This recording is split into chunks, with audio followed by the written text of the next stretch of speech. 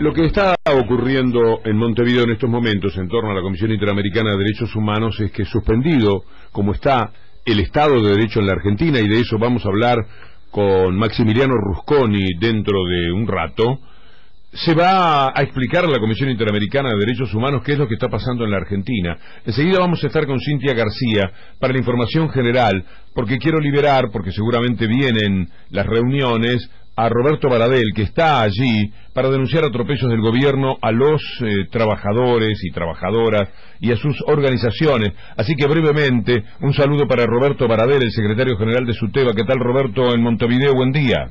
¿Qué tal? Un gusto, Víctor Hugo, buen día, ¿cómo le va? ¿Qué anda haciendo por ahí?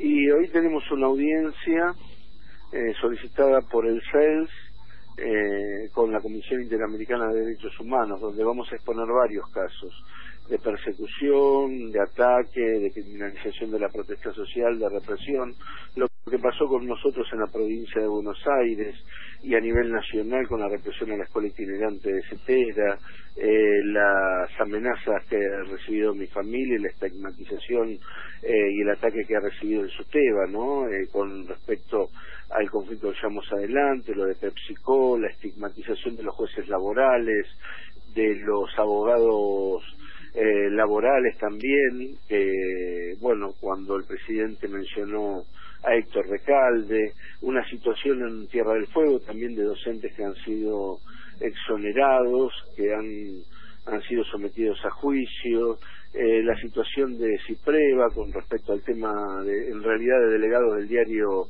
Perfil concretamente, que están yendo a un juicio también, o sea, toda una serie de hechos que se han dado en la República Argentina que tienen como objetivo acallar las voces de protesta, fundamentalmente orientadas en dirigentes sindicales, organizaciones sindicales y sociales, y lo que le da resguardo a los derechos de los trabajadores, que es la justicia, ¿no? En este caso el ataque a los jueces y a los abogados laboralistas también.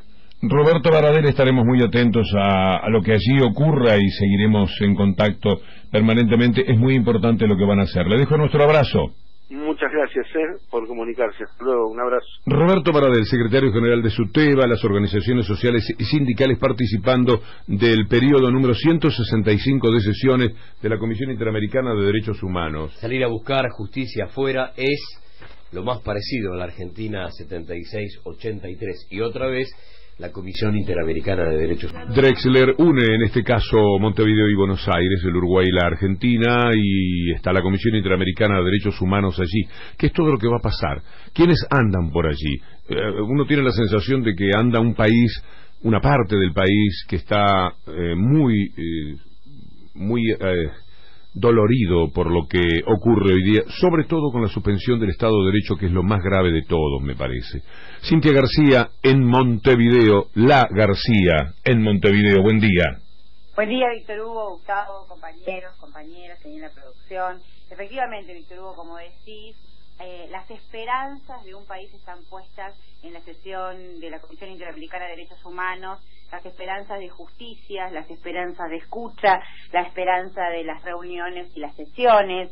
Como decía Roberto Baradel, ahora en un ratito, alrededor de las 9:45, está por comenzar esa primera sesión que tiene que ver con la Argentina y que tiene que ver con el derecho laboral, las afectaciones a los derechos laborales, gremiales. Yo venía en el barco cruzando el Río de la Plata y estaba allí también Daniel Catalano de ATE Capital Barri Blanca. Acá en el mismo hotel donde estoy me voy encontrando con una cantidad de argentinos y argentinas que vienen a depositar sus expectativas de acceso a los derechos, de reparación de derechos en los organismos internacionales. Importante para decir, bueno, la sesión con respecto a los gremios y al trabajo, eje en las afectaciones a los derechos de los periodistas, a las libertades gremiales. El Cipreva está presente en este planteo a nivel país con casos puntuales como las afectaciones gremiales en el Grupo Clarín, como las afectaciones gremiales a tiempo argentino, en fin, distintas situaciones que se van a transitar en esta sesión. Al mediodía, después de las 12, va a ser muy importante la sesión relacionada, la atención de la CIDH relacionada con las violaciones y afectaciones a los derechos humanos.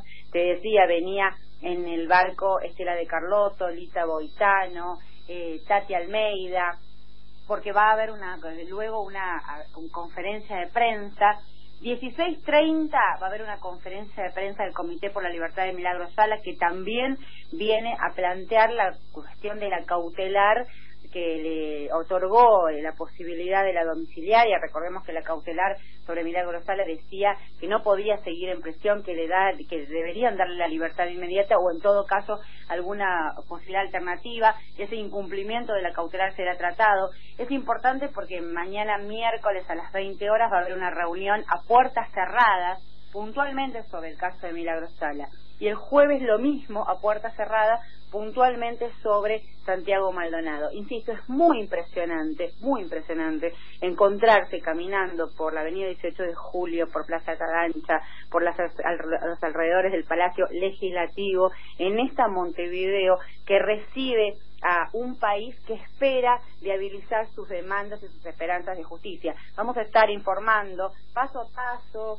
hora a hora, con calma, con temple, lo que ocurra en las instancias de las sesiones de la CIDH en Montevideo. Cintia García en Montevideo, con todos estos temas, lo que atañe a Milagro Sala, a Maldonado, al sindicalismo, todo lo que llamamos suspensión del Estado de Derecho, que será considerado por la Comisión Interamericana de Derechos Humanos en la ciudad de Montevideo. De Argentina a Montevideo y al mundo. Buen día, toda la mañana de AM750.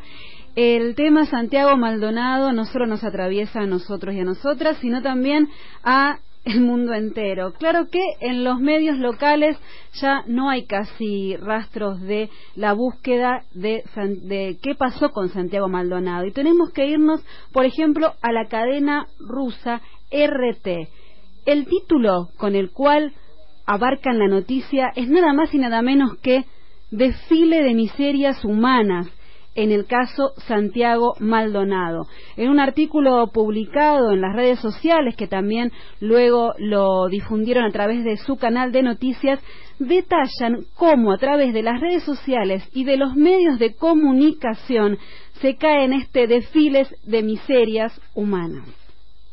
Si es cierto que las redes sociales son reflejo de una sociedad, el diagnóstico de la sociedad argentina no puede ser más pesimista. Y el caso Santiago Maldonado es la principal prueba. Desde la desaparición del joven de 28 años el pasado 1 de agosto durante una protesta mapuche reprimida por la gendarmería, en las redes sociales hemos asistido a un impúdico desfile con lo peor del ser humano. Justificaciones, teorías sin fundamento, acusaciones contra la víctima, rumores y las más grotescas elucubraciones sobre supuestos planes orquestados en la sombra por oscuros intereses, en los cuales el joven artesano no era más que un instrumento. No quedó por fuera ninguna de las muchas maneras en las que se puede abordar de forma rastrera un caso como este. Y si alguien buscaba refugiarse de tanta bajeza recurriendo a los profesionales de la prensa, lo que se encontraba era aún peor, con menos pruebas, acusaciones más graves, teorías más descabelladas y encima todo presentado con el aura de una investigación periodística realizada por expertos en la materia. Lejos de apaciguar los golpes bajos y abrir un periodo de reflexión, la aparición del cuerpo de Santiago 78 días después redobló las miserias. Desde que el cuerpo lo tenían retenido los enemigos del gobierno, pasando porque él se lo buscó por cortar carreteras, hasta comparaciones no ya indignas de un cargo público. Dice Clarín hoy. Es